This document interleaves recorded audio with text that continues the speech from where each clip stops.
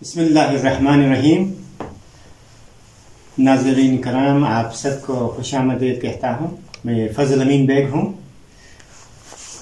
آج ہماری خوش قسمتی جس اہم شخصیت کے ساتھ ہم کچھ گفتگو کرنے جا رہے ہیں وہ ہمارے ہنزا کے ایک معناز اور ایک قابل فخر ہمارے بھائی ہے. ان سے کچھ ان کا لائف اکاؤنٹ بہت ہی زیادہ انٹرسٹنگ رہے گا انشاءاللہ. وہ ہم کچھ ایسپیکٹس کو کور کرنے کی کوشش کریں گے. انہوں نے اپنے زندگی کا اور بالخصوص اپنے یوتھ کا جو اہم حصہ ہے وہ پاکستان نیوی میں گزارا ہے. اس کے بعد انہوں نے ریٹائرمنٹ کے بعد یعنی 2018 میں ریٹائرمنٹ کے بعد انہوں نے بحریہ فاؤنڈیشن وہاں پہ لیڈنگ پوزیشن پہ انہوں نے سرو کیا. اور 2022 سے آنورڈ اگر دیکھیں تو انٹرنیشنل ایک کمپنی جو سائنو پاک ریفائنری کارپوریشن کے نام سے جو کمپنی ہے اس میں لیڈنگ پوزیشن پہ کام کر رہے ہیں. میں نہایت ہی مشکور ہوں محترم جناب کوموڈور ریٹائرڈ محمد اشاق تیحان صاحب کا، جن کا تعلق سینٹرل ہنزا اور بالخصوص اٹریکٹیو ایک سیٹلمنٹ ہے ڈورکھن کے نام سے. تو وہیں اسی جگہ سے ان کا تعلق ہے. اور ہماری یہی ایک میں بتاؤں کہ خوش قسمتی ہے کہ جس طرح سے محترم اسحاق صاحب ہے، ان کے لائف ہسٹری بظاہر لوگوں کو لگے گا کہ شاید یہ کوئی ان کا پرسنل ہے، مطلب یعنی ان سے ریلیٹڈ ہے، لیکن یہ لوگ اپنے ساتھ جب اپنے کیے ہوئے بات کر رہے ہوتے ہیں وہ پورے سماج کو، پورے ملک کو، پورے ریجن کو ریپرزینٹ کر رہے ہوتے ہیں اور ہمیں جو ہے نا اپنے تجربات سے، اپنے ایکسپیرینشل نالج سے نوازتے رہتے ہیں. میں آپ کا نہایت ہی مشکور ہوں ایک دفعہ پھر جناب کوموڈور ریٹائرڈ محمد اشاق تیحان صاحب، اور خوش آمدید کہتا ہوں. Thank you. السلام علیکم. بہت شکریہ فضل بھائی، بہت شکریہ آپ کا. اینڈ ریئلی گریٹفل کہ آپ نے اتنے اچھے الفاظ میں یاد کیا، اور ٹرولی گریٹفل. اور دوسرا آپ نے اتنا ٹائم لیا. ویسے بھی آپ میرے خیال میں جا رہے تھے گلگت، تو ٹائم نکال کے آپ نے ڈیلے کی، پھر یہاں پہ آ گئے.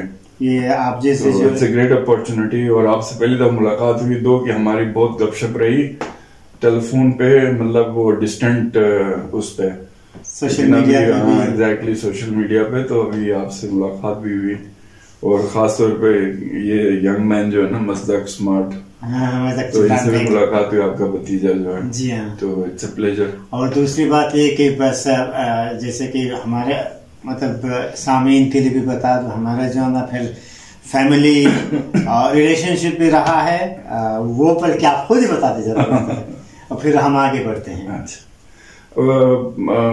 فضل بھائی کے ساتھ وہ جو ذکر کر رہے ہیں اس کا فیملی ریلیشن شپ کا، ہمارے پردادا تھے زوارہ خان، تو ہاں ترنفا تھے، اور مطلب وہ اکابرین میں سے شمار ہوتے تھے. And he was a very good polo player also, اور وہ کرتے تھے ٹینٹ پیکنگ، نیزہ بازی کرتے تھے. تو ان کو اس طرح during one of the tent pegging competitions یا ٹینٹ پیکنگ ڈسپلیز، تو وہ لگا نیزہ، اور پرابلی ایبڈومن میں لگا تھا، اور آلموسٹ ہوپلیس سچویشن میں وہ چلے گئے تھے، جس طرح ہم اپنے بڑوں سے سنتے رہے. اور ہم نے اپنے نوٹس بھی شیئر کیے ہیں میں نے اور فضل نے. تو اس میں بھی ہمیں یہی ہے کہ کافی کریٹیکل اور سیریس کنڈیشن میں گئے تھے. تو وہاں پہ جو ہے نا جو ان کے پردادا تھے، آپ کے پردادا تھے نا؟ میرا پردادا ارباب، وہ ان کا خیر اللہ بیگ حکیم تھے. تو وہ ان کا ابھی نام مجھے وہ نہیں، لیکن ہم ہمارے فیملی میں وہ ارباب کے نام سے مشہور، تو ہم ارباب کہتے تھے ان کو. تو انہوں نے نا ان کا ٹریٹمنٹ کیا تھا، اور دین دیٹس ہاؤ اللہ تعالیٰ نے ایک سورس، ایک وسیلہ بنایا انہی کے اسی اسپیشلٹی یا ایکسپرٹیز ہے، انہی کے ہاتھ سے ان کو شفا ملی and he got recovered. اور یہ ہماری نیک بختی کی مطلب یعنی 3-4 کچھ کے بعد ہم ایک دوسرے کو مطلب کم از کم ہم ایک دوسرے کو ابھی بھی مطلب یعنی پہچاننے لگے ہیں. تو that is a great pleasure meeting you. محترم کموڈور ریٹائرڈ محمد اسحاق صاحب، بلکہ اس کے بعد میں آپ کو اسحاق صاحب ہاں please you don't have to be. تو کائنڈلی اپنے ڈیٹ آف برتھ یا مطلب ایئر آف برتھ سے ہم آپ اسٹارٹ لے لیں تاکہ پھر آپ اپنے جو ہے نا فیملی کے حوالے سے تھوڑا سا بتا دیں، پھر اگر بچوں کے حوالے سے بھی بتانا پسند فرماتے ہیں تو پھر اس کے بعد ہم آپ کے ارلی ایجوکیشن پہ آ جاتے ہیں، پھر آگے بڑھتے ہیں.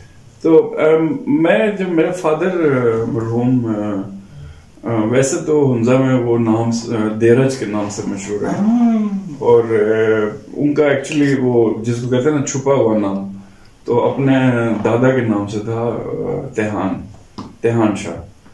تو بڑا یونیک نام ہے تیحان، اور ایک حیدرآباد کے ہیں ہمارے، وہ کوئی پرانے زمانے کے تھے دادا کہیں ان کو بھی، تو ان کا نام تیحان تھا اور ایک ہمارے دادا کا نام تیحان تھا. تو یہ 2 یونیک ہنزا میں نام تھے. تو پھر میرے فادر کا نام رکھا تو ان کے فادر نے، تو اس کے بعد لیکن فادر کو آئی ڈونٹ نو کس وہ مجھے میں فادر سے بھی پوچھتا تھا، ان کو بھی نہیں پتا تھا، but he was known as دیرج.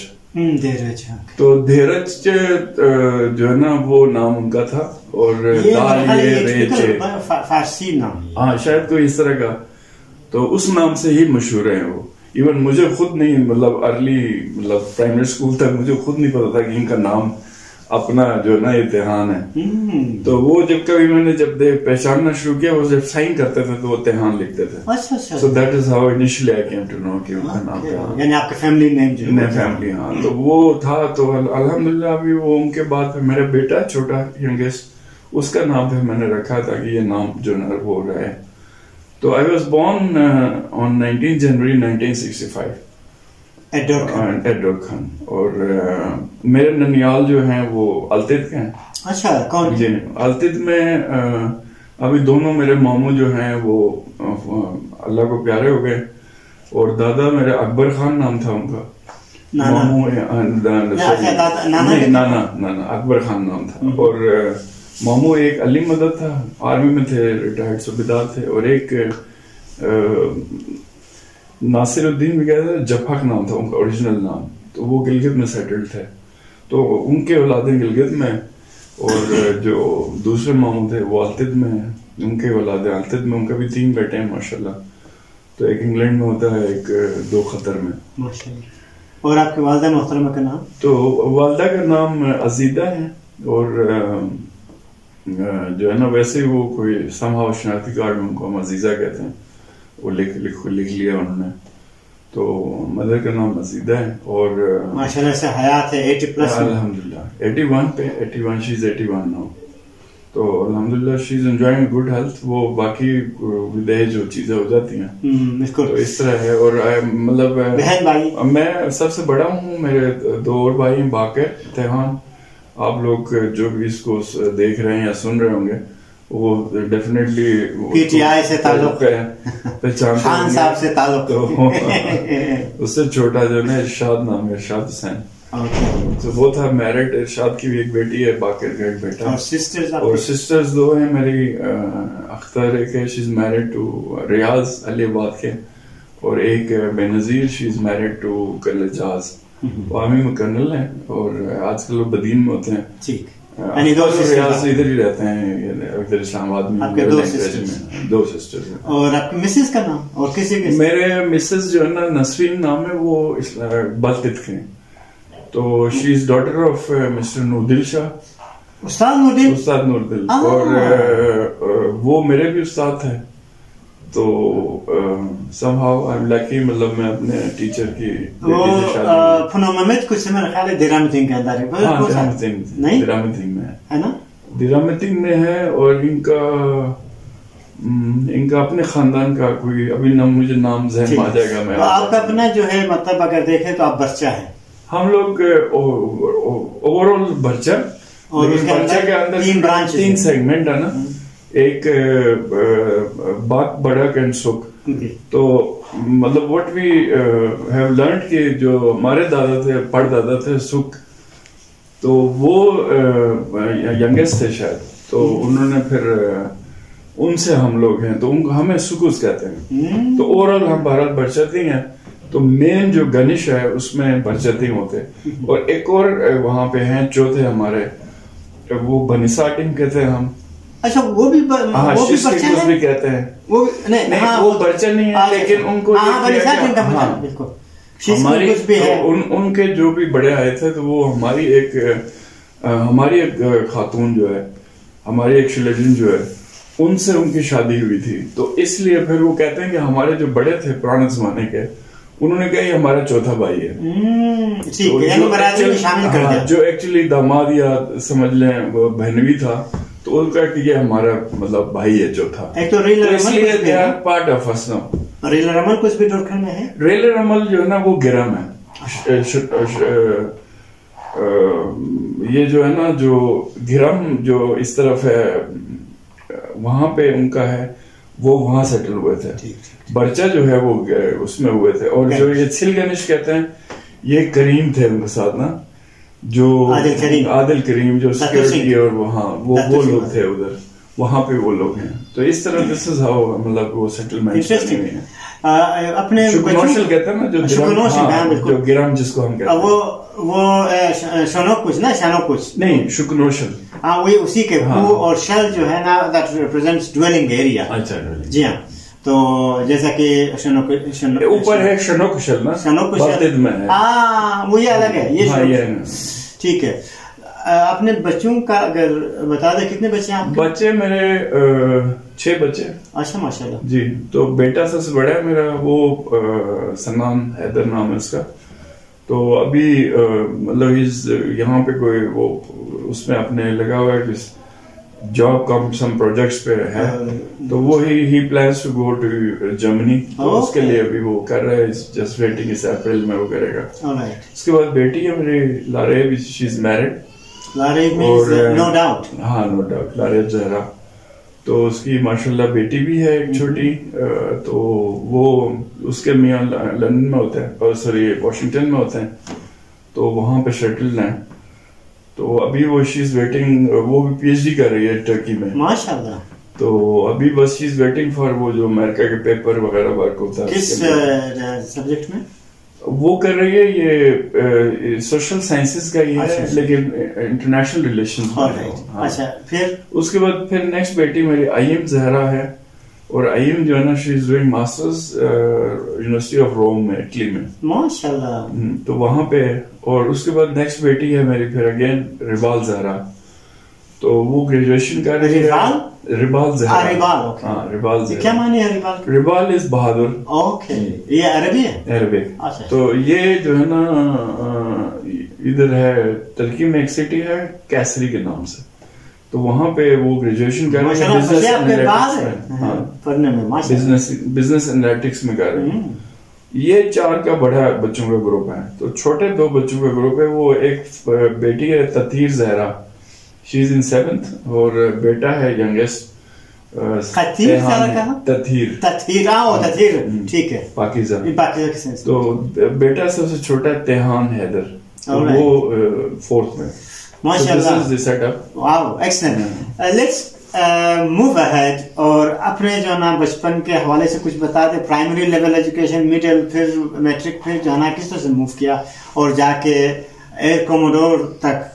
بہت انٹرسٹنگ رہے گا. خالی کوموڈور, not the year کوموڈور, because year کوموڈور is in the year. میں نے کہا اچھا سوری, وہ اس دن وہ ایئر کوموڈور صاحب سے میری بات ہو گئی تھی نا, شاید وہ اس حساب سے. Just well have a run down. ٹھیک ہے نا, اس میں شارٹ میں آپ کو ایک رن ڈاؤن دے دیتا ہوں, سارٹ آف آٹو بایوگرافی. تو مطلب ہمارے گاؤں میں نا گھر کے ساتھ ہی اسکول تھا, تو وہاں پہ داخلہ لی. اور بیکاز وہ D J school, D J تھا, ڈی جے اسکول میں. تو ہمارے استاد ہوتے تھے, اللہ تعالیٰ ان کو جنت دے. ہم نے جتنے بھی ہمارے گاؤں کے ہم لوگ ہیں زیادہ تر ہم نے انہیں سے پڑھا ہوا ہے. تو استاد صادق, تو وہاں پہ ہم نے داخلہ لی. ایک ہی ٹیچر ہوتے تھے, ایک ہی کمرہ تھا, اس کے اندر ہم 5 کلاسیں ہوتی تھی.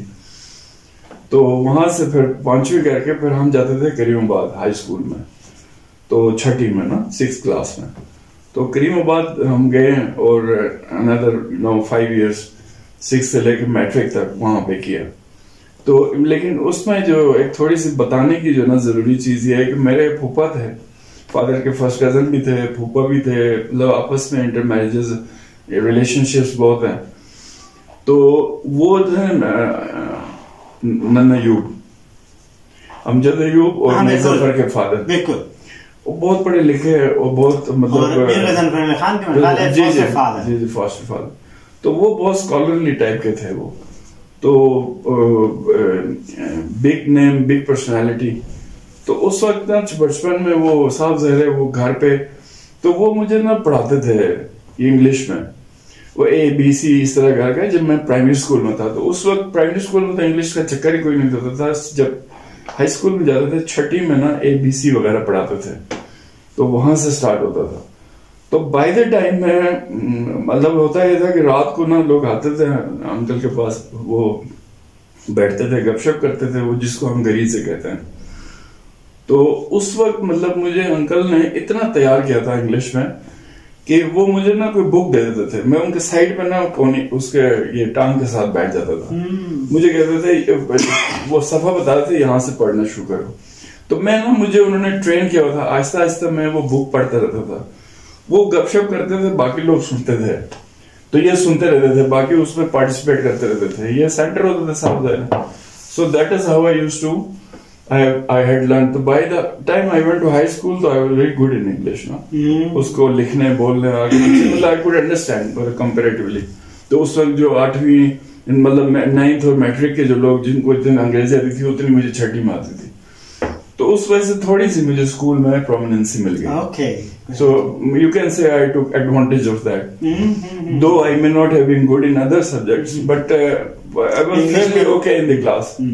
I did well اپنے اس میں جو بھی تھا. تو دین پھر میٹرک میں مجھے I had to shift to Gilgit in last 2 or 3 months because ہمارے سائنس ٹیچر کسی وجہ سے نا he went to Karachi, so there was no teacher. تو ایگزام سے پہلے پھر میں گلگت گیا, وہاں سے بہرحال I qualified میٹرک وہ کیا اچھے اس سے نمبروں سے. اس کے بعد یہ کب کی بات ہے؟ یہ 1980 میں. ہاں اس کے بعد جب رزلٹ آیا تو میں نے دین آئی اپلائیڈ.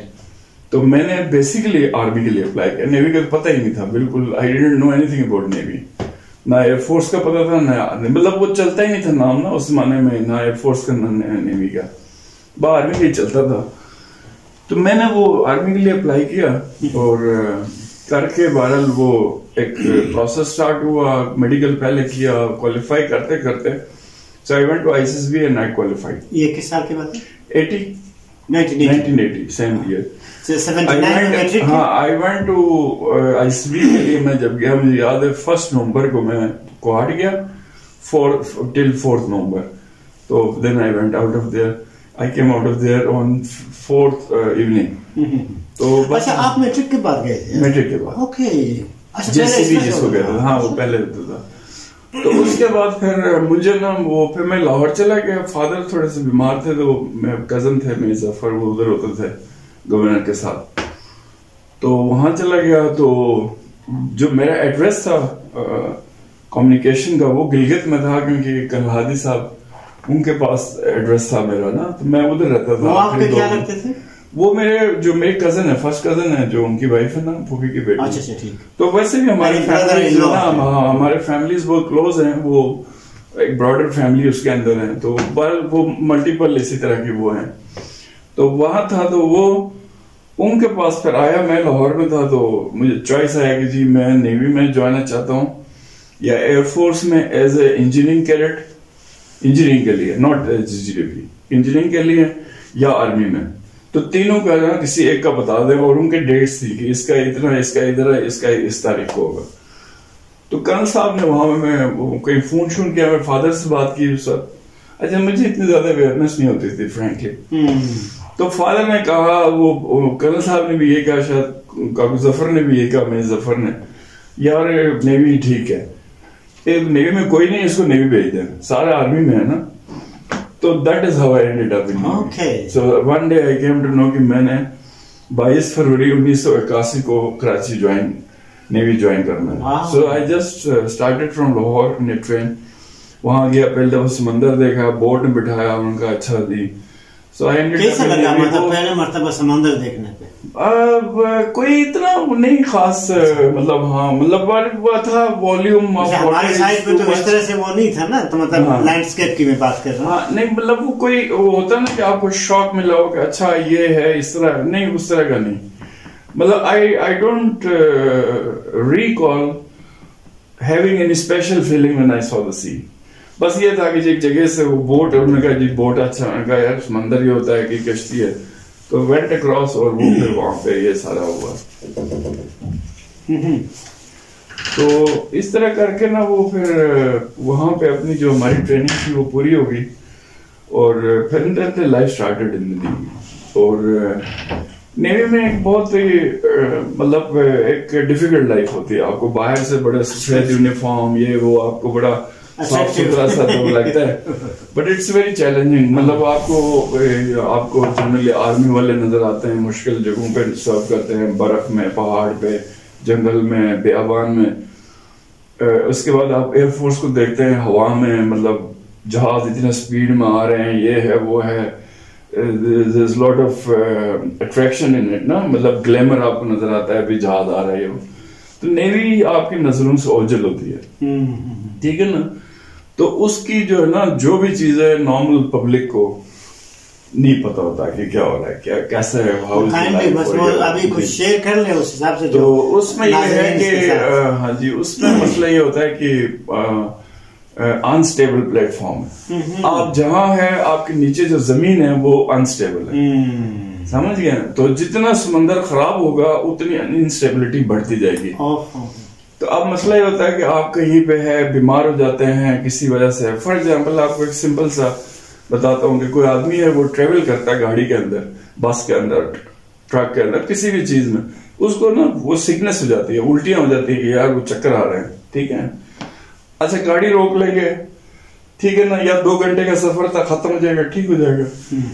یہی چکر جو ہے نا آپ کو جہاز میں بھی آتا ہے, ہوائی جہاز میں کئی لوگوں کو جہاز میں آتا ہے. اب اس کو پتا ہے یار یہ زیادہ سے زیادہ 2 گھنٹے کا, 1.5 گھنٹے کا, 10 گھنٹے کا, 5 گھنٹے کا برداشت کر لو, جائیں گے. بہت زیادہ ہوا تو 18 گھنٹے میں جائیں گے آپ. مطلب یہی ہے نا, یہاں سے کینیڈا امریکہ کی فلائٹ 18 گھنٹے کی فلائٹ ہوتی ہے, یہ میکسیمم ایسے ہی ہو سکتا ہے. لیکن جو ہے نا سمندر میں پرابلم یہ ہے کہ آپ جاتے ہیں مہینوں کے لیے, اور آپ کا پلیٹ فارم جب انسٹیبل ہو جاتا ہے نا, تو آپ نہ کوئی دوائی ہے, اچھا نہ کوئی 4 گھنٹے کی بات ہے یا 18 گھنٹے کی بات ہے یا 2 دن کی بات ہے, آپ کو پتا ہے کہ 2 مہینے, اور آپ کا پلیٹ فارم سٹیبل نہیں ہو رہا. اچھا آپ کی جگہ پہ ڈیوٹی کرنے کے لیے دوسرا بندہ بھی نہیں ہوتا, یہ بھی نہیں ہے نا, الٹرنیٹو نہیں ہوتا, بیکاز آپ نے اپنی ڈیوٹی کرنی ہے, تو آپ کے لیے ایک اور بندہ نہیں رکھا ہوتا جہاز میں, اتنی گنجائش نہیں ہوتی. تو آپ کے جو کام ہے آپ نے وہ کام کرنا ہے, اور اسی طرح ہر بندے کا ہے یہ. تو مطلب 250, 300, 400, 500 جو بھی ہیں چھوٹے جہاز ہیں, اس میں 60-70 بھی ہوتے ہیں. تو ان میں جو کرو ہے ان کا اپنا اپنا کام ہے, اس کا الٹرنیٹ بندہ کوئی نہیں ہوتا. تو آپ نے کام کرنا ہے, الٹیاں کرنی ہے, کام کرنا ہے. تو اس حساب سے اگر آپ دیکھیں نا تو یو گو اگینسٹ دی, یعنی فطرت کے خلاف ایک کام کر رہے ہوتے ہیں آپ, ٹھیک ہے نا. مطلب نیچرل نہیں ہے نا کہ آپ پانی میں رہیں. وہ جو کہتے ہیں کہ مطلب آپ نے جو ذکر فرمایا کہ بھائی مطلب انسٹیبل ہوتی ہے فلور یا زمین, تو وہ مثال نہیں ہے کہ یعنی پاؤں کے نیچے سے زمین کا نکلنا, ہمیشہ زمین نکلتے رہتا ہے. تو اسی طرح جو ہے نا وہ جو ہے نا that is a very tough life. صرف اسی چیز کو سوچ رہے نا کہ آپ کو موشن سکنس ہو رہی ہے, and there is know relief for it, and you have to leave in that for 2 months 3 months. تو مطلب یہ تو ایک اینگل ہے نا, اس کے علاوہ پھر ڈیفینیٹلی بہت اینگلز ہیں, آئسولیشن ہے, بہت مطلب اور بہت ساری چیزیں ہیں. تو اس وجہ سے جو ہے نا وہ, اور کوئنسیڈنٹلی میری اپنی لائف ایسی تھی کہ میرے سمندر میں ٹائم زیادہ ہے, لوگوں کا نہیں ہوتا زیادہ.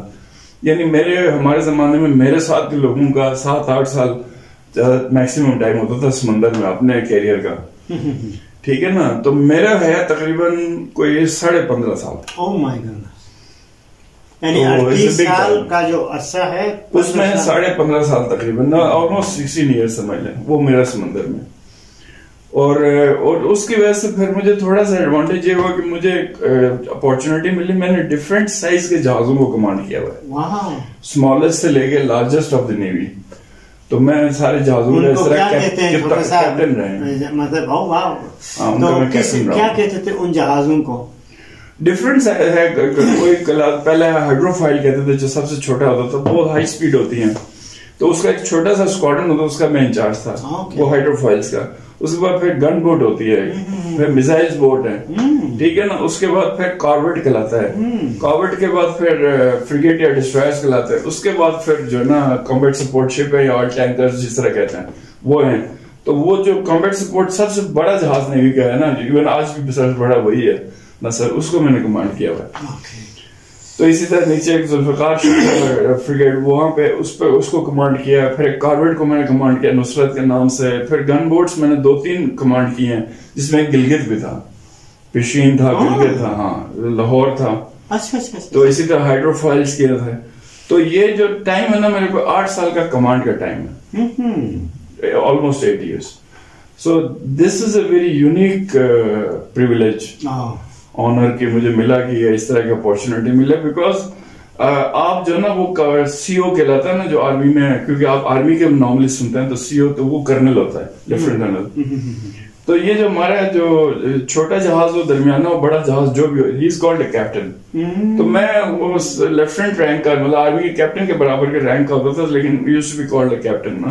اور آپ سی او ہوتے ہیں اسی پاور کے ساتھ ہوتے ہیں جس پاور کے ساتھ لیفٹیننٹ کرنل سی او ہوتا ہے, وہی پاور آپ کے. دیکھیں ابھی مطلب ناظرین میرے جیسے جو لوگ ہیں, جو لے پرسنز ہیں, ہمارے سامنے کیپٹن مطلب وہ ایکول ٹو زیادہ سے زیادہ میرے خیال 16 گریڈ کا ہے. دوسرے جو سرکاری ادارے ہیں 17 کیپٹن. اچھا, تو اب وہ ذرا دیکھیں وہ کیپٹن اور اس کیپٹن کے درمیان کتنا فرق ہے, مطلب وہ رینکنگ کے حساب سے اور کام کے حساب سے, رسپانسبلٹی کے حساب سے. اچھا پلیز. تو اسی طرح ہے. تو اچھا دوسرا بہت ساری چیزیں لائف میں ہوئی, سمندر میں ہوئی, بہت سارے واقعات. آپ کو اتنا ٹائم نہیں ہے وہ کہ میں ان کو نریٹ کر لوں. تو اس کے لیے میں نے try to frame sort of اے بک. ابھی تک کچھ لکھا ہے اس کو میں نے, وہ بہت چیزہ چھوٹی چھوٹی چیزیں. تو I am not been able to of the record closer کہ بھائی کوئی 250 پیج پہ نہیں, وہ I think exceeded about 300 pages. اچھا یہ الگ ہے. تو وہ اسی کا, ہاں. تو اس کا وہ مین ٹائٹل دیا ہوا ہے اسپرٹ آف پیورٹی, کہ ہماری جو پبلک ہے, ہمارے جو لوگ ہیں, ہماری جو قوم ہے, ہمارے جو کسٹمز ہے, ہمارے ٹریڈیشنز ہیں, پیور ہے. ٹھیک ہے نا, پیپل اینڈ آر تھنگس. تو اس کا ایک ٹائٹل دے کے پھر میں نے کہا کہ Odissi of a Hunza boy. Okay, Hunza boy, this is a sub title. Okay. تو I left Hunza when I was a boy. Okay, ٹھیک ہے نا. تو I was just I was between 14 and 15 years. ٹھیک ہے, تو وہ ادھر گیا. تو آپ یہ دیکھیں نا, جنوری 1965 کی میری برتھ ہے, اینڈ I joined 81 فیبری میں نے جوائن کیا. 79 میں میٹرک کیا, پھر 80 میں آپ پی ایل ہو گئے. 80 میں میٹرک کیا اور 80 میں, ہاں وہ یہ پروسیس پورا ہوا اور 81 میں جوائن کیا اسٹارٹ. انٹرسٹنگ. تو بہرحال وہ میں نے جو چیز سروس میں بہت خیال رکھی, اور بعد میں جتنے بھی ابھی نیوی میں اگر کوئی سن لے گا اس ٹاک کو کبھی, اگر کسی کو ہاں, تو وہ دے وڈ ایگری کہ میں جب بھی, کیونکہ I was senior in the navy. پہلے ہمارے ایک ہوتے تھے ولی صاحب, تو ان کی ڈیتھ, ریٹائرمنٹ اینڈ ڈیتھ کے بعد میں سی ایم اوس تھا سروس میں. تو وہ میں کوشش کرتا تھا اپنے جی بی کے جو سیلرز بھی, ادر رینکس کے بھی, ان کو اکٹھے کر کے نا ہمیشہ آفسرز کو بھی, کہ میں ان کو کہتا تھا کہ ایڈوائز کرتا تھا کہ یار ہم لوگ نا تھوڑے سے we have to be very careful about are conduct. ٹھیک ہے نا, تھوڑی اسپیشل ہے ہم نا, باقی لوگوں کی طرح نہیں ہے. تو اس میں ہم سب کو یہی کہتا تھا کہ بھائی میں کوئی غلطی کروں گا نا تو یہ غلطی اسحاق ول تیحان کی نہیں ہوگی, یہ غلطی ہوگی ہنزا والے کی, یہ غلطی ہوگی جی بی والے کی. تو میرا پورا جو لوگ ہے نا، میرے جو پوری قوم ہے، جو میرا پورا علاقہ ہے، میری ایک غلطی کی وجہ سے بدنام ہو جائے گا. تو میں اپنی سروس میں اس اسپرٹ پر رہا ہوں. یہ میری سروس میں this was the spirit that I carried from day one, کہ کوئی ایسا کام نہ ہو مجھ سے، کوئی بھی چھوٹی سی چھوٹی، بڑی سی بڑی کوئی ایسی چیز مجھ سے نہ ایسے ہو کہ لوگ یہ کہہ دیں کہ یار یہ گلگتی ایسے ہوتے ہیں.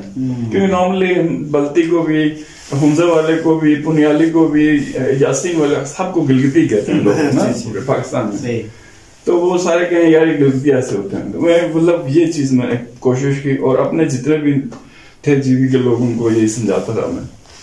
اسی طرح جو ہے نا، دوسری جو چیز میں نے دیکھی، ہمارے بہت اچھے آفسرز جو ہے نا تھے فوج میں. میں نے بریک کر لیں. تو میں نے جو ایک چیز میں نے دیکھی نا سروس میں، تھوڑا سا میچور ہوا، میں دیکھا لوگ retired, lieutenant colonel retired, major retired, colonel retired, brigadier retired. یعنی کہ یہ کیا چکر ہے، اتنا اچھا افسر ہے اور میں ابھی اندر ہوں سروس میں. ادھر یہ کوئی ہمارے بڑے سینئر لوگ ہیں، یہ مطلب یہ کوئی خاص نہیں ہے، یہ ہمارے جو ریٹائرڈ افسر ہیں یہ بھی ان سے اچھے ہیں. What is the reason they could not progress? تو مجھے نا پھر ایک فیلنگ ملی، کیونکہ ہمارے انٹر سروسز بہت انٹریکشنز ہوتی ہیں، کوئی کورسز فلاں یہ وہ. تو پھر آرمی سے بھی مجھے زیادہ فیڈ بیک یہ ملتی رہی کہ آرمی میں بھی یہ تھا زبردست پہاڑ چڑھنے میں افسر جی بی کا زبردست گلگتی، حمزہ والا ہے بھائی، یہ گلگتی ہے زبردست ہے، لڑنے میں زبردست ہے، بھاگنے میں بہت زبردست ہے. وہ کہتے تھے پڑھائی کرتے تھے نا، کہتے ہیں یار یہ کہتے ہیں گلگتی ہے، ٹھیک ہے نا. So now that thing I was able to identify بہت شروع میں، ٹھیک ہے نا. تو وہ ہمیں یہ کہہ رہے ہیں کہ یار یہ پڑھائی چڑھائی میں ٹھیک نہیں ہے. یعنی ورسٹ آف دی پڑھائی اگر فوج میں ایگزامپل دینا تو گلگتی ہے. اوہ مائی گڈنس. یہ مطلب ایک فیکٹ ہے نا، you have to accept it, ٹھیک ہے.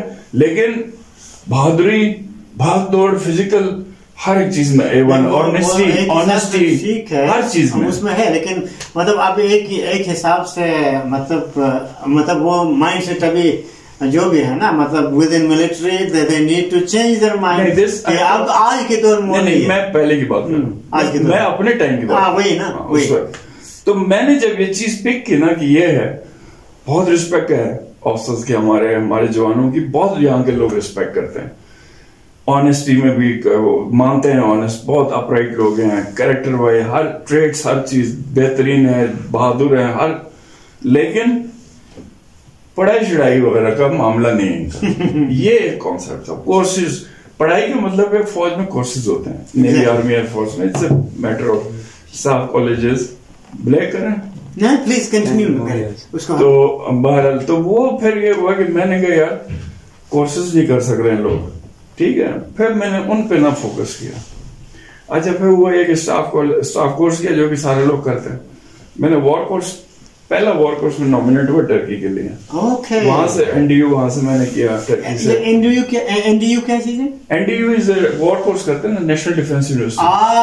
اچھا اس طرح جس طرح سے ابھی NDU یہاں پہ اسلام آباد میں NDU ہے نا، دنیا میں NDUs ہوتے ہیں نا، نیشنل ڈیفینس یونیورسٹیز ہوتی ہے. وہاں پہ جو کورس ہوتا ہے وہ وار کورس کہلاتا ہے. And that is a course required to become a general and admiral and martial. Us course کے بغیر آپ نہیں بن سکتے. That is a pre requisite. صحیح، ٹھیک ہے نا.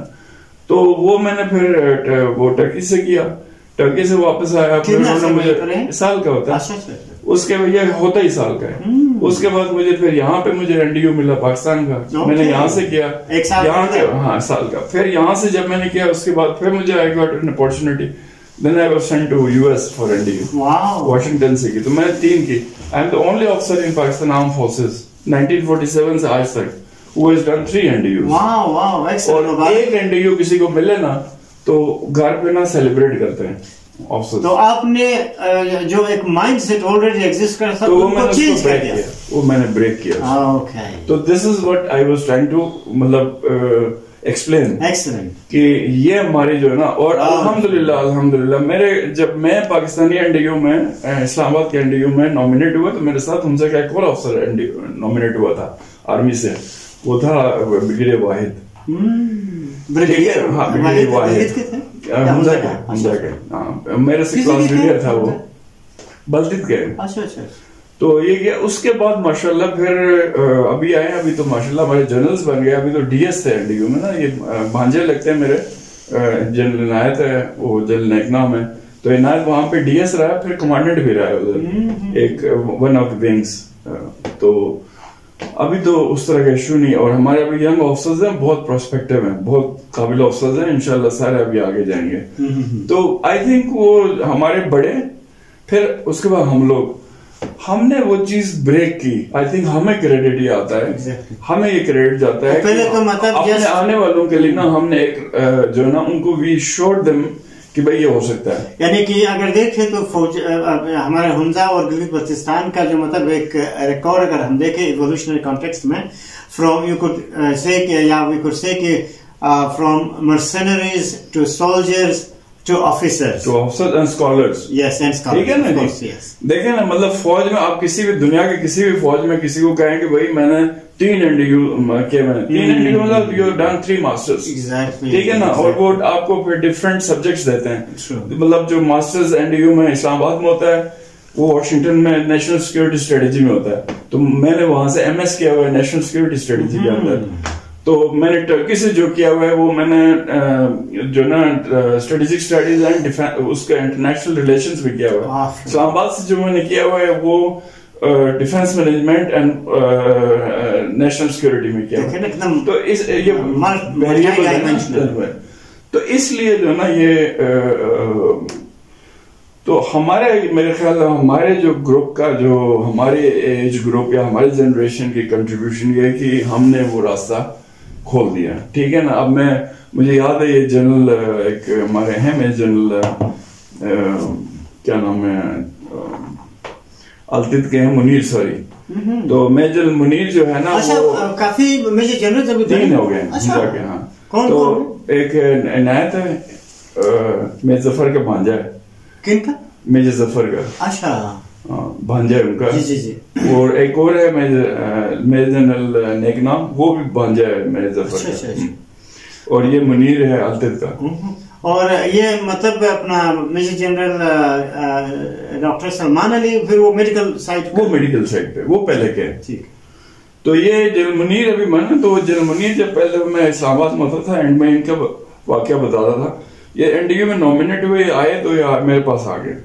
تو مجھے کہتا ہے سر آپ الحمدللہ بہت مطلب نا میں آپ کو نا ایک خوشخبری دینا ہے. میں کیا ہوا ہے؟ کہتا ہے سر ہم 5 جو نا GB کے NDU میں آئے ہیں پہلی دفعہ. ابھی دیکھیں میں جب NDU میں آیا ہوں نا تو میرے سے پہلے صرف 2 لوگوں نے NDU کیا تھا GB سے. اچھا کون کون تھے وہ؟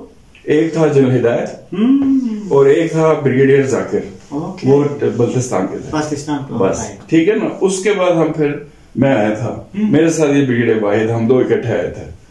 ٹھیک ہے نا. مطلب آرمی سے واحد آیا, میں ویسے مطلب نیوی سے اس طرح سے میں آیا. تو ہمارے بعد ایک کلاس میں 5 آئے ہیں اور کافی بات. تو اب مطلب ماشاءاللہ ابھی بھی اس وقت بھی ایک کر رہا ہے, وہ ان کا بیٹا ہے کرن مستی بیگ کا حامد جو ہے چھوٹا والا, وہ کر رہا ہے. تو ابھی ایک ہمارا وہ کر کے گیا ہے, وہ میرے کزن ہی لگتا ہے علی آباد کا, میر باز. انشاءاللہ نیکسٹ وہ میرے جنرل بنے گا, سورڈ آف آنر اپنی کلاس کا. تو اس طرح جو نا یہ فورس بھی ہے, آفسر ینگ ہے, ابھی سینئر نہیں ہے.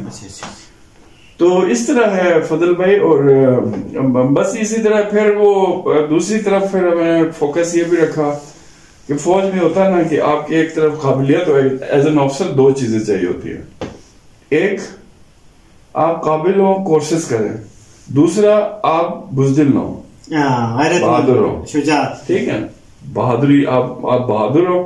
تو بہادر کوئی آپ کھڑے ہو کے سینہ تان کے لوگوں سے لڑتا تو نہیں ہے نا روزانہ. بہادری ہوتا ہے جب when time comes تو how you show your trait, اپنے کریکٹر کو کیسے دکھاتے ہیں. تو اللہ تعالیٰ نے ایسے مجھے وہ اپورچونٹی دی. تو میرے پاس مجھے ایک ایسے سچویشن میں آ گیا تھا کہ I was captain of a ship. تو وہ مطلب ایک مڈل سائز کا جہاز تھا, اس کا میں کپتان تھا. تو کوئی ایرانین شپ جو نا ڈسٹریس تھا وہ گم گیا ہوا تھا 19 دن سے. تو I was tasked to go, لیکن when the time I left Karachi harbour تو میرے جہاز کا جو اسٹیئرنگ سسٹم ہے نا جسے جہاز چلاتے ہیں وہ ختم ہو گیا. تو بہت زیادہ سمندر رفت تھا, اگست کا مہینہ تھا. تو بہرحال وہ پھر I had to decide کہ should I go back, کوئی اور آئے گا تو یا میں. کس طرح سے مطلب اسٹیئرنگ وہ ہوتا ہے جو ہمارا نا ایک وہ پورا الیکٹرانک سسٹم ہوتا ہے, الیکٹرو ہائیڈرولک.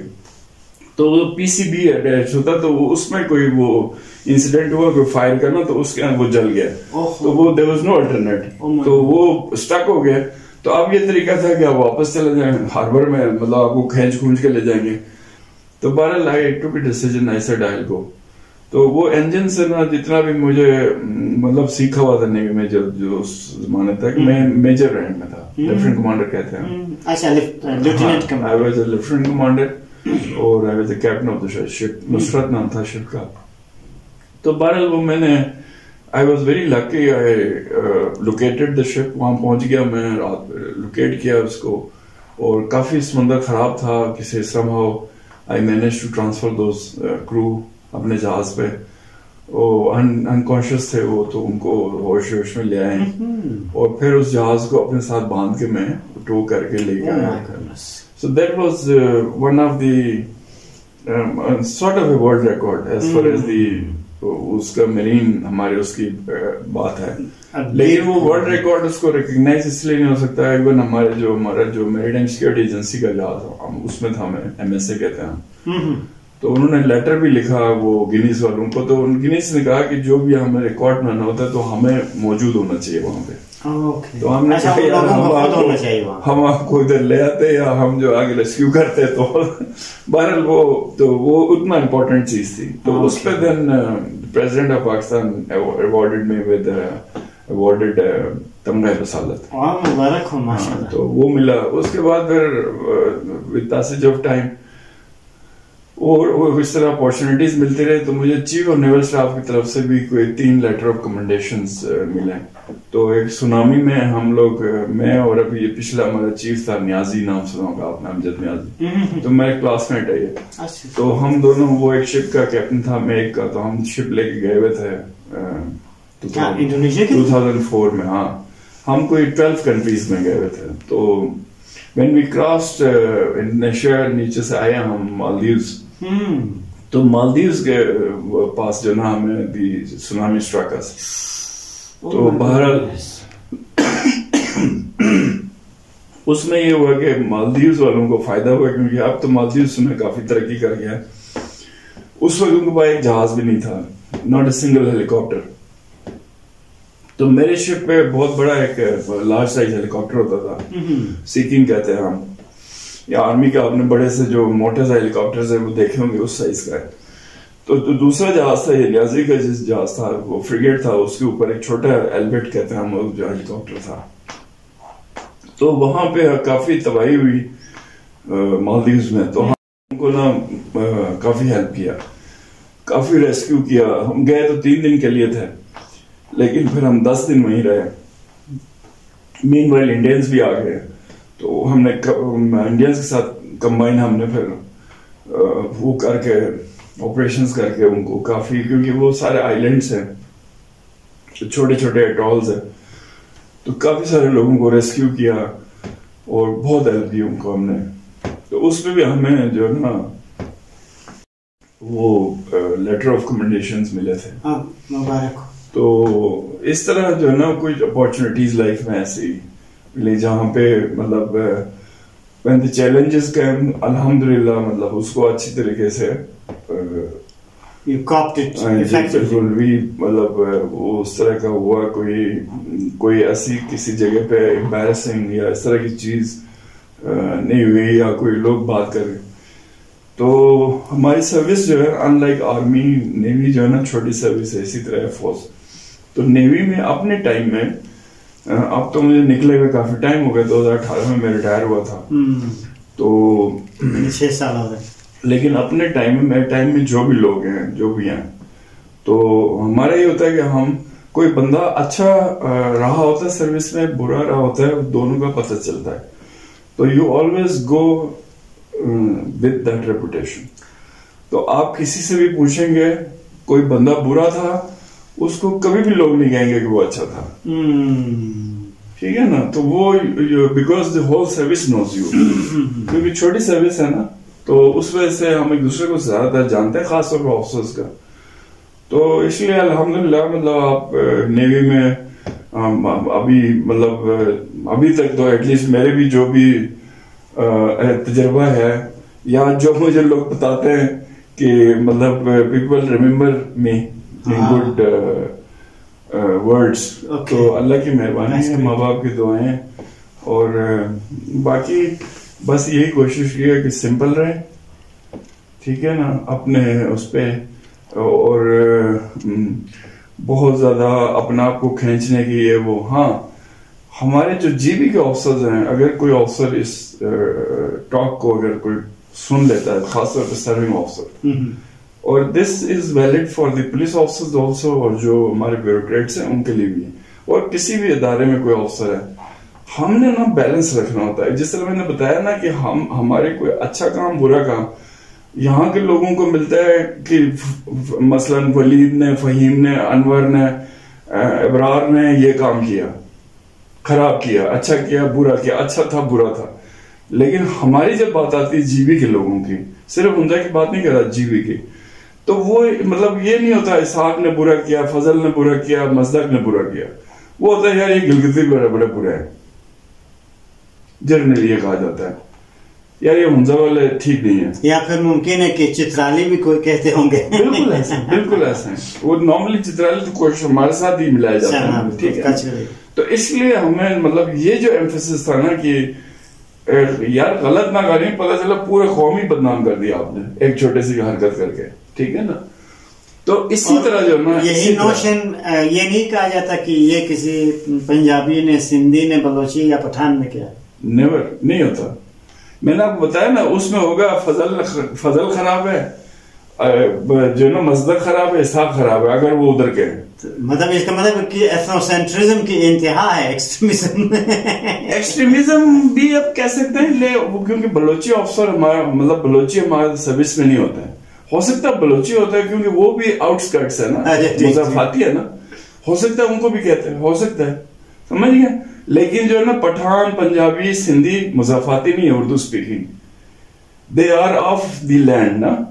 تو ان کا نہیں ہوتا کہ بھائی یہ مطلب ایک بندے کی خراب کی وجہ سے پنجابی سارے خراب ہو گئے، ایسا نہیں ہوتا. تو ہمارا اس طرح ہوتا ہے یار یہ گلگتی ہوتے ہیں ایسے ہیں، ایسے کہیں گے. ٹھیک ہے نا. اب میں نے بتایا نا، اچھا مجھے سانس چڑھتا ہے، بھاگنے میں وہ ہو رہا ہے، لیکن وہ کہے گا یہ گلگتی بھاگتا بہت اچھا ہے. ٹھیک ہے. تو آپ کی ایک ریپیوٹ بنی ہوئی ہے نا، سمجھ گئے یہ چکر. اسی طرح نا ہمارے ساتھ ایک اور پرابلم ہے، اور یہ پرابلم ہمارے ساتھ بھی ہے. موسٹلی یہ فاٹا شاٹا پٹھان جو رورل ایریاز کے ان کے ساتھ بھی ہے، اور یہ پرابلم ان کے ساتھ بھی ہے وہ جو بلوچی ہے. ٹھیک ہے نا. ان لوگوں باقیوں کے ساتھ تو کم ہے، ہمارے ساتھ زیادہ ہے. وہ کیا ہے؟ وہ یہ کہ ہم نے نا بڑا ایز این آفسر بہت بیلنس رکھنا ہوتا ہے ود آر ڈومیسٹک لائف اور سروس لائف. ٹھیک. ایگزامپل بتاتا ہوں. مطلب میں آپ کو نا بریگیڈیئر کی نہیں بتا رہا، کوموڈور کی نہیں بتا رہا، نہ میں کرنل کی بتا رہا ہوں، نہ میں کیپٹن کی بتا رہا ہوں. میں آپ کو بتا رہا ہوں لیفٹینوں کی، میجرز کی، کیپٹنز کی نیچے جونیئر میں. یہ ٹائم ہے نا جب شادی ہوتی ہے. اچھا اب شادی ہو گئی، ہنزا سے ایک لڑکی اٹھا کے اب لے آئے شادی کر کے. ٹھیک ہے نا. اب آج کی لڑکی ذرا ڈفرینٹ ہے ہنزا کی، اس وقت کی ذرا ڈفرینٹ تھی. ٹھیک. تو لیس ایجوکیٹڈ، ان اویئر، ٹھیک ہے نا، لیس کمیونیکیشن، لیس سوشل. اب آتے ہیں اسی طرح پنیال کی ہوگی، اسی طرح چلاس کی ہوگی، اسی طرح جو ہے نا کیا نام ہے یاسین کی ہوگی، اسی طرح اسکردو کی ہوگی، کھرمنگ کی ہوگی، مطلب جدھر. اچھا اب وہ افسر آیا، اپنے وائف کو لے آیا، کوئی چھوٹا سا مکان سروس میں دے دیا، آرمی، نیوی، ایئر فورس جو بھی. اب کیا ہوگا؟ اس کے بعد آئیں گے آپ کے رشتے دار. ایک وہ کیوں آ رہے ہیں؟ ایک تو آ رہے مل شل کے چلے گئے، بہت اچھی بات ہے، لیکن وہ آ رہے بیمار ہیں. ٹھیک ہے نا. کوئی چاچا ہے, کوئی سسر ہے, کوئی والد ہے, کوئی مطلب چلو پیرنٹس اپنا تو ہے, پر یہ ہر ایک کے ساتھ اسی طرح دور کے رشتے ہمارے, کیونکہ رشتے دار ہمارے تو فرسٹ ریلیشن تو ہم رشتے دار کہتے ہی نہیں ہیں, وہ تو گھر والے ہیں. ہمارے رشتے دار تو قبیلہ ہوتا ہے یا علاقہ ہوتا ہے, ٹھیک ہے نا. پھر کیا ہوگا, تو اب جو نا اب ایک آپ سیناریو لے لیں کہ افسر کے پاس اس کے رشتے دار آ گئے. اچھا, اب رشتے داروں کو ہسپتال کا صحیح نہیں پتا, ٹھیک ہے نا, یا بیگم بیمار ہو گئی, یا کوئی ساس بیمار ہو گئی, یا والدہ بیمار, تو آپ نے جانا ہے, ٹھیک. اچھا, ہو سکتا ہے وہ گاڑی بھی نہ, اس زمانے میں یہ مسئلہ ہوتا تھا. اب مطلب اب بھی دو قسم کے جی بی کے لوگ ہیں. ایک وہ ہے جس طرح میرے بچہ ہے, میرا بیٹا ہے, اگر میرا بیٹا سروس میں ہوگا نا, ابھی ہو گئی, اس پر گاڑی ہوگی.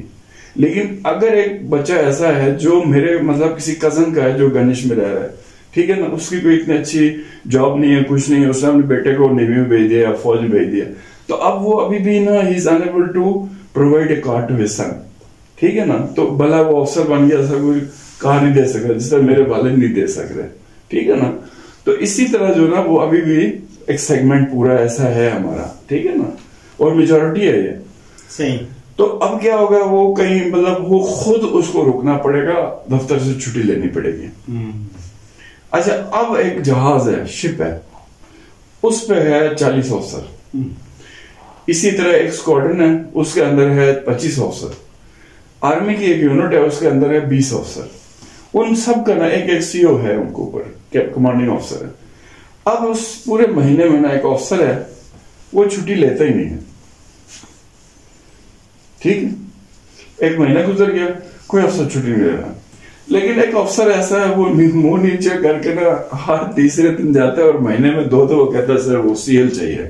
بھائی کس لیے, سر وہ وائف کو لے کے جانا ہے, سر وہ گاؤں سے نہ فلاں آئے ہوئے تو ان کو لے کے جانا ہے, کیجول لیو لے کے, سی ایل, ٹھیک ہے نا. تو سی ایل کا مطلب ہے you are not attending that office on that day نا, بس سمپل, ویری سمپل. اس کو پی ایل سی ایل جو بھی کہتے ہیں نا.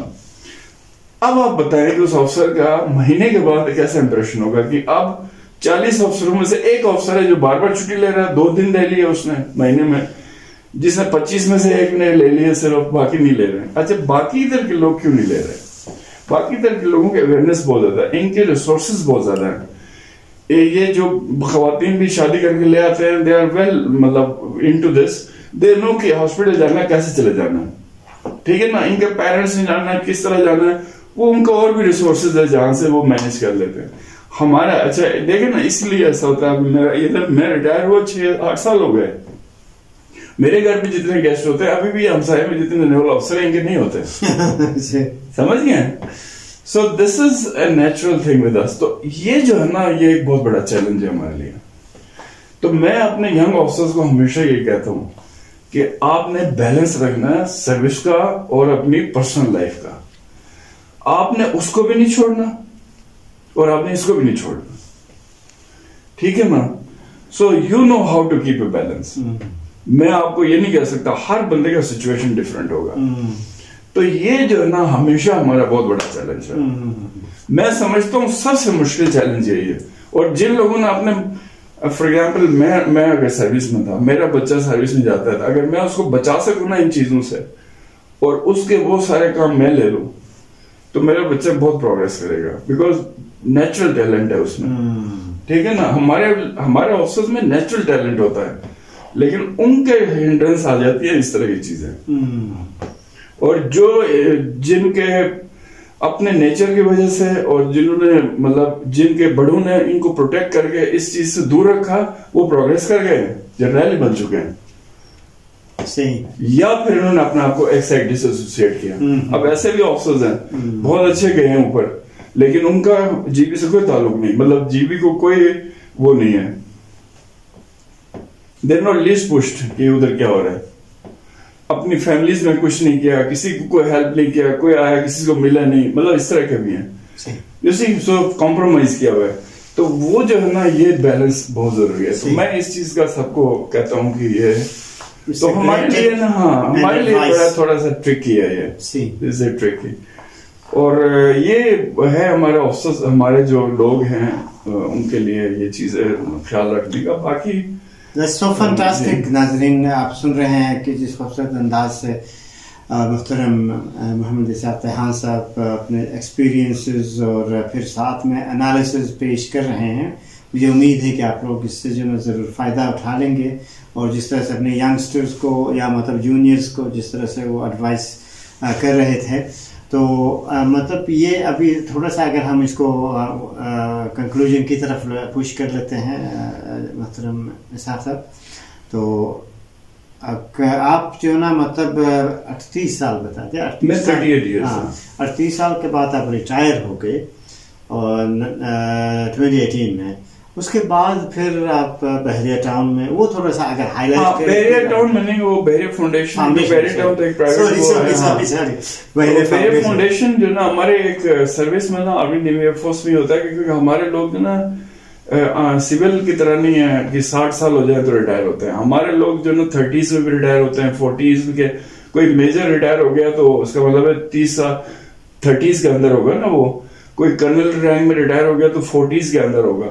تو اب دیر از اے لانگ لائف ہیڈ, اس کے بچے چھوٹے ہوتے ہیں. تو ہمارے ایک سروس نے ہمارے لیے ایک سسٹم رکھا ہوا ہے جس کو کہتے ہیں ریہیبلیٹیشن. تو ہمارے جو ریٹائرڈ لوگ ہوتے ہیں ہمیں ایک ٹینیور دیا جاتا ہے کہ 3 سال کا نا, کہ آپ 3 یا 4 سال کا, کہ آپ کو ایک جاب دی جاتی ہے آفٹر ریٹائرمنٹ. ہمارے اپنے آرگنائزیشنز ہے اس کے اندر. تو ہمارے بحریہ فاؤنڈیشن ہے, اس طرح آرمی کا فوجی فاؤنڈیشن ہے, ایئر فورس کی شاہین فاؤنڈیشن ہے. تو ان کے اندر پھر مختلف جابس ہوتی. تو بحریہ کے اندر ایک ہمارے نارتھ میں نا ایک بیٹس کہتے ہیں, بحریہ ایجوکیشن اینڈ ٹریننگ سروسز. تو اس میں ہمارے اسکولز کالجز ہیں بحریہ کے. تو وہ اسکولز کالجز جو ہے نا, وہ مطلب اس کا ایک ڈائریکٹر ہوتا ہے جو بریگیڈیئر رینک کوموڈور ہوتا ہے. تو وہ لاہور اپورڈ ایک ریجن ہے, پھر لاہور سے ڈاؤن ورڈ ایک ریجن ہے, اپ ٹو ریمیر خان سے ساؤتھ میں ایک ریجن ہے, اسی طرح کراچی سے ویسٹ کا ایک ریجن ہے. تو یہ نارتھ کہلاتا ہے, بیٹس نارتھ. تو نارتھ کا میرے پاس تھا, مجھے انہوں نے ڈائریکٹر بنایا تھا. تو میرے پاس کوئی 52 کالجز تھے, اسکولز اینڈ کالجز, ہاں, فرام گجرانوالا اپورڈ. اور پھر مطلب اس میں میں نے خود بھی اسکول کالجز کھولنے تھے مختلف یہ وہ. تو by the time I left, تو I left with 52 colleges, school and colleges. اور یہ 52 اسکول کالجز کوئی 78-79 بلڈنگز کے اندر تھے ان ڈفرینٹ سٹیز ولیجز. تو میں نے پھر گلگت میں بھی ایک کھولا, بحریہ اسکول جو ہے نا وہاں پہ کنداس میں. کوشش ہنزا میں بھی کھولنے کی تو وہاں پہ بلڈنگ نہیں ملی. پھر میں نے علمین والوں کے ساتھ 3-4 دفعہ میٹنگ کی جا کے گلمت میں, وہ آپ کی پورا کابینہ کے ساتھ میٹنگ کی میں نے کافی. انہوں نے کہا کہ یہ آپ کو دیتے ہیں, پھر ویٹ کراتے رہے 2-3 مہینے, پھر 3 مہینے بعد انہوں نے کہا کہ نہیں ہم نہیں دے سکتے. تو میں نے ان علمین کو والوں کے مینجمنٹ کو بھی یہی آفر کیا تھا گلمت. تو میں نے کہا آپ ہمیں دیں تو ہم اس کو چلائیں گے, اور اس کا جو بھی آپ مطلب ہے کرایہ وغیرہ کر کے ہم آپ کو, اور آپ اس کرایہ کو پھر ہمیں ریفنڈ کر دیں بچوں کے فیس کے شیپ میں. تو if you want children to study free, تو یہی ہوگا, آپ کو جو پیسے ہم دیں گے ہم ان کے بچوں کے فیس آپ کاٹیں اس میں. تو اس طرح کا وہ ایک تھا.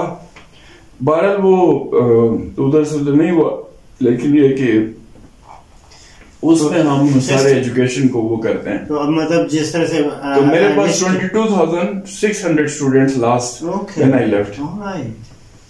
I wish کی مطلب اس پہ جو نا مطلب ابھی ہم مطلب بات کر لیں, لیکن یہ کہ جتنے بھی آپ کے اب یہ جو لائف اکاؤنٹس یا مطلب جو بھی مطلب مختلف قسم کے ریئل سٹوریز فیلڈ سے ہیں آپ کے, تو ان پہ انشاءاللہ ہم تفصیل سے بات کر لیں گے. تاکہ مطلب یہ اب ایک فریم ورک دے رہا ہے جو مطلب آپ ابھی تک اپنے زندگی کے حوالے سے بتا رہے ہیں. تو مختلف ٹاپکس اور آسپیکٹس ہیں اور سبجیکٹ ایریاز ہیں جن پہ ہم جو نا بات کرنا چاہیں گے. لیکن اس کے بعد پھر ہائی لائٹ تھوڑا سا کیجیے گا کہ 2022 سے آن ورڈ پھر آپ چائنیز جو مطلب. ہاں, وہ میں جب بحریہ میں تھا تو وہاں سے نا ہمارا ایک جوائنٹ وینچر کر رہے تھے یہ لوگ چائنیز جو ہے, وہ پاکستان کا سب سے بڑا ریفائنری وہ لگانا چاہ رہے ہیں, most modern and the largest, اور اس کی پروڈکشن کیپیسٹی کے حساب سے بھی لارجسٹ اور اسٹوریج کے حساب سے بھی largest, and technology it self modern. تو اب یہ جس طرح آج کل ہمیں جو تیل ملتا ہے یہ یورو کا اس کا یونٹ ہوتا ہے, تو یورو 2 تک جاتا ہے ہمارا دنیا میں اس وقت یورپ میں جاپان امریکہ سب جگہوں پہ یورو 5 اور 6 کا فیول ہوتا ہے پیورٹی کا. ہمارے ادھر میکسیمم یورو 2 کا ہے. تو ہماری جو ریفائنری تھی وہ یورو 5 تک بنانا تھا, اس نے 6 تک. تو لیکن ابھی اچھا وہ جوائنٹ وینچر تھا بحریہ کا, تو ان کی بورڈ آف ڈائریکٹرز میں آئی واز اے ڈائریکٹر. تو وہ جب میں بحریہ سے ختم ہوا تو پھر اس کمپنی نے مجھے آفر کی to join them as a vice president, تو میں نے پھر ان کو جوائن کیا ہوا تھا. تو ابھی فی الحال انہوں نے کیونکہ حالات بہت اکنامک ہیں. کس پوزیشن پہ کام کر رہے تھے؟ میں وائس پریزیڈنٹ.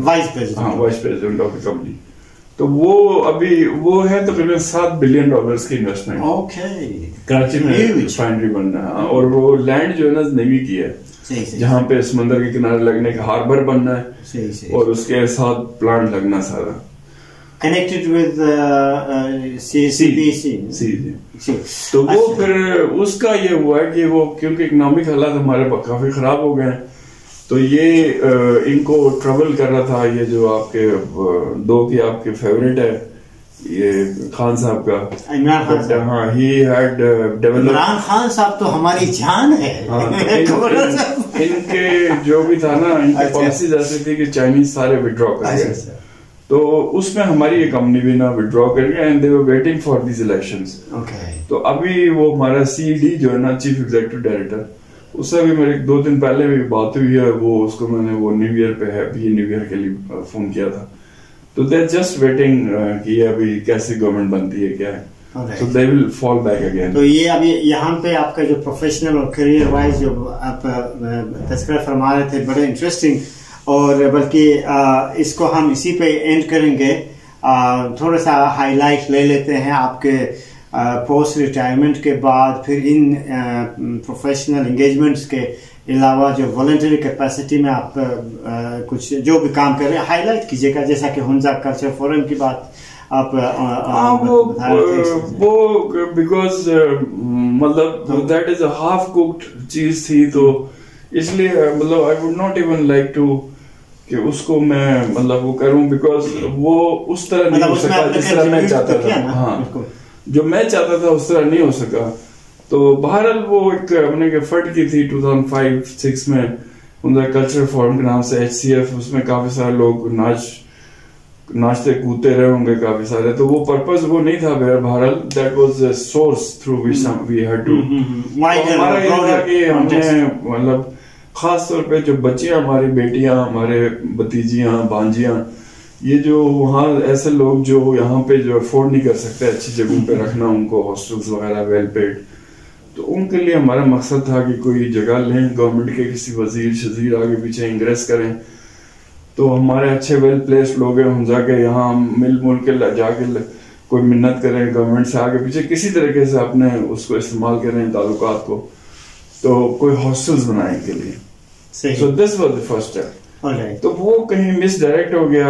یہ ہم نے 2006 میں پہلا فنکشن کیا ہے, 2006 کی در 2024 ہو گیا, اور میرے خیال میں یہ ونٹرز میں ہوتا ہے ہمیشہ یہ فنکشن. آئی ڈونٹ نو اس دفعہ ہوا کہ نہیں ہوا, لیکن انفارچونیٹلی اب تو مجھے پتا چلا, میرے ایک ماموں ہوتے ہیں امریکہ میں, تو وہ بھی انہوں نے مجھے بتایا وہ بھی ان کو فنڈنگ بیچتا رہا ہے. تو اب مطلب امریکہ سے بھی فنڈنگ آتی رہی ہے, لیکن یہ بس ناچ کود کے اس کو ختم کر دیتے ہیں. اس کے علاوہ کوئی مطلب یعنی اور کام باقی چلتا رہتا ہے, وہ باقی چلتا رہتا ہے, وہ کچھ حالانکہ مطلب چیزیں ہیں یہ وہ شادیاں بھی ہوتی ہیں اس میں بھی ناچتے ہیں بہت, اور سارے آئی وڈ مطلب وہ باقی جو ہنزا کے لیے جو بھی جی بی کے لیے کچھ بھی ہو سکتا ہے میں کوشش کرتا ہوں اس کو نہ کنٹریبیوٹ کریں. تو ابھی جس طرح وہ گریٹر وہ ہنزا کا پانی کا اسکیم تھا, اس کے لیے بھی کچھ ابھی کچھ ہنزا والے آئے ہوئے تھے باقر کے ساتھ, تو جا کے احسن صاحب تھے. میں اب شاید میں نے وہ درمیان میں مس کیا, میرے جو لاسٹ ٹینیور ہے سروس میں, تو جب میرے بورڈ وہ I could not make to admiral, نہیں بن سکا, پروموشن نہیں ہوئی, تو پھر مجھے وہ ایک ان کی ریکوائرمنٹ تھی, پرائم منسٹر نے کوئی لیٹر لکھا تھا, تو مجھے انہوں نے پرائم منسٹر نواز شریف نے, تو ان کو ریکوائرمنٹ تھی سی پیک شروع کرنے کے لیے نا کوئی نیول آفسر. تو میں پھر 3.5 سال میں وہاں پہ رہا ہوں پلاننگ کمیشن یونیفارم, تو میں وہاں ایڈوائزر تھا. تو ایکچوئل 21 میں وہاں کام کرتا تھا. تو پھر تو میں ہاں تو وہ میں پھر وہاں یہ سی پیک میں I was in the core team. صحیح. تو اس کا کافی ایکسپوجر تھا. تو یہ جو چائنیز کے ساتھ میں کام کر رہا ہوں اس کا بھی بیک گراؤنڈ وہی ہے. چائنا بھی گئی؟ چائنا تو بہت دفعہ گیا ہوں. ہاں وہ اس کا چائنا تو پہلی دفعہ بہت پہلے گیا ہوں میں. ہمارے ایک جہاز کا ٹرپ ہوتا ہے کروز کہتے ہیں, اس پہ گیا ہوں. ہاں جی جی ٹھیک ہے. پھر لیکن ادھر جب میں منسٹری میں تھا تو بہت دفعہ گیا ڈیلیگیشن میں. پھر نیوی سے بہت دفعہ گیا, 2 دفعہ نیوی سے گیا ڈیلیگیشن میں. اچھا اس کے علاوہ اگر اب ہم اس کو وائنڈ اپ کرتے ہیں, جی بالکل, ایسا نہ ہو کہ پھر درمیان میں پرابلم بجے بند ہو جائے تو میں اسی لیے پریشان ہوں. تو اب ان تمام خوبصورت جتنے بھی آپ کے ایکسپیرینسز ہیں, تمام چیزوں کا آپ نے کرٹیکل بھی کافی کچھ چیزوں کو انالیسز میں لے آئے, اور ان تمام چیزوں کو دیکھتے ہوئے آخر میں کوئی ایسا اسپیکٹ ہو جو کہ بہت زیادہ امپورٹنٹ آپ کی زندگی کا اور میں پوچھ نہیں سکا اور آپ نے اس تذکرہ نہیں کیا, تو وہ تذکرہ کرنے کے بعد کیا مطلب میسیجز دیں گے آپ یوتھ کو اور کمنگ جنریشن؟ نہیں ماشاءاللہ وہ ساری چیزیں ہم نے وہ آپ نے پوائنٹ کرتے رہے, پوائنٹ آؤٹ کی, تو اس پہ بات ہوتی رہی, گپ شپ ہوتی رہی. مطلب میں تو ینگسٹرز کو یہی کہوں گا. میں ایک دفعہ اپوائنٹ ہو گیا کیٹ کالج پٹارو, بہت مشہور ہے کیٹ کالج پٹارو, آپ کو شاید زرداری صاحب کے وجہ سے کافی مشہور ہیں. سندھ میں جتنے بھی بیوروکریٹ, جتنے پولیٹیشین, جتنے وزیر, سارے زیادہ تر پیپلز پارٹی, یہ سارے پٹارو کے پڑھے ہیں. تو وہاں پہ میں کیڈٹ کالج پٹارو اچھا ہاں پٹارو, تو پٹارو ایک گاؤں ہے, اس کے ساتھ کیڈٹ کالج ہے, تو وہ ہے. تو اٹس ویری اولڈ, 1957 میں بنا. جس طرح حسن عبدال ہے کیڈٹ کالج حسن عبدال ہے, اسی طرح پٹارو, یہ دونوں ایک ہی دن بنے. تو پٹارو میں تھا, وہاں ایڈجوٹنٹ تھا, تو وہ ڈسپلن, ملٹری ٹریننگ, سارا وہ میری ذمہ داری, اور میں ینگ تھا بالکل, 92 میں وہاں جوائن کیا تھا. تو نیوی کی طرف سے وہاں پہ میں ایڈجوٹنٹ تھا اس کا پٹارو کا. تو وہاں میں کیڈٹس کو, جو کیڈٹ کوئی 800 میں کیڈٹ ہوتے تھے, تو میں نا ان کو مطلب ہر غلط کام پہ نا پکڑ کے ان کو سزا دیتا تھا. میرا کام تھا سزا دینا, لیکن اور منع کرتا تھا یہ نہیں کرنا, یہ نہیں کرنا, یہ نہیں کرنا. ایک چیز کا میں منع نہیں کرتا تھا, اور میرا جو کمانڈنٹ تھا نا وہ مجھ سے ناراض ہوتا تھا, یار تم کیوں نہیں. میں ان کو نا کبھی بھی نہیں کہتا تھا کہ سگریٹ نہیں پیو, سگریٹ سے منع نہیں کرتا, کیونکہ وہ ایج ایسی ہوتی ہے نا. ابھی دیکھیں 8ویں سے 12ویں تک لڑکے ہوتے ہیں, 12th کلاس تک, گریڈ 12 تک, تو وہ ٹائم ہوتا ہے جہاں سگریٹ لوگ پیتے ہیں سگریٹ, اور وہ بہت بڑا آفینس ہے سگریٹ. وہاں پہ کوئی سگریٹ پیتے بچہ پکڑا کے تو وہ ٹرمینیٹ کر دیتے ہیں, اس کو نکال دیتے ہیں. لیکن میں کبھی کسی کو نہیں کہتا تھا کہ سگریٹ نہیں پینا. اور میں جب ان کو بولتا تھا, اسپیچ کرتا تھا نا کیڈٹس آڈیٹوریم میں, تو میں ان کو کہتا تھا کہ میں تمہیں منع نہیں کروں گا سگریٹ پینے سے, اس لیے کہ آئی اسموک مائی سیلف. سو مطلب میں what face I can have, جس میں آپ کو کہتا ہوں سگریٹ نہ پیو, جب میں خود پیتا ہوں, ٹھیک ہے نا. لیکن میں کہتا تھا کہ بٹ جب پیو گے پکڑ جاؤ گے نا, جو کتاب میں لکھا ہوا وہ میں کروں گا, اور کتاب میں یہ لکھا ہوا کہ تم ادھر کالج سے نکل جاؤ گے. تو میرا میسج بھی یہی ہے, پلیز ایوری ون, بڑے چھوٹے, لڑکے لڑکیاں, female male, any body, please only do those things which you yourself do it. Advise only those things which you yourself try to do it. تو thank you so much commodore Muhammad Ishaq تیحان صاحب. ناظرین کرام, مجھے امید ہے کہ آپ کو یہ جو ایک نشست تھی پسند آیا ہوگا, اور بہت زیادہ مطلب ڈیپ پرسنالٹی ہم کہیں گے جناب اسحاق تیحان صاحب کا, اور مختلف اسپیکٹ سے, مختلف کانٹیکسٹ میں انہوں نے جس طرح سے بات کی, اور بہت سارے جو ہے نا مطلب مفید سجیشن سامنے آ گئے, اور لاسٹ میں جس طرح سے انہوں نے ایڈوائس کی اور پھر اپنا میسج دے دیا, مجھے امید ہے آپ سب کو زیادہ پسند آیا ہوگا. اور اس کے ساتھ پھر آپ سے اجازت چاہتا ہوں, اور ملتے ہیں نیکسٹ ویڈیو میں ہے. اور بلکہ مطلب یہ کہ اتنا بھی بتا دوں, when ever we could get time, certainly both of us will meet again, and then we could also make a video in English to those if they are interested to know such kind of experiential knowledge around diverse themes and topics. All the best.